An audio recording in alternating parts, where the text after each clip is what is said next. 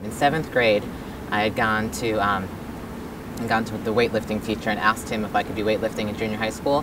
And at that point, it was in the 80s, and the girls were doing aerobics to like technotronic pump up the gym, and the boys were on the other side doing dips and pull-ups, and I wanted to do that too. So I went over to him and I was like, could I do weight training? He's like, no, aerobics is for the girls, the boys do weight training. So I talked him into letting me do weight training and join that group, and I looked up at like the record board in the junior high school, and there were like the 7th grade, 8th grade, and 9th grade records, and I looked at all the 9th grade boys' records, and I told him, I'm like, I'm gonna break every one of those. I had already asked my parents for a weight set. They thought there was something totally wrong with me.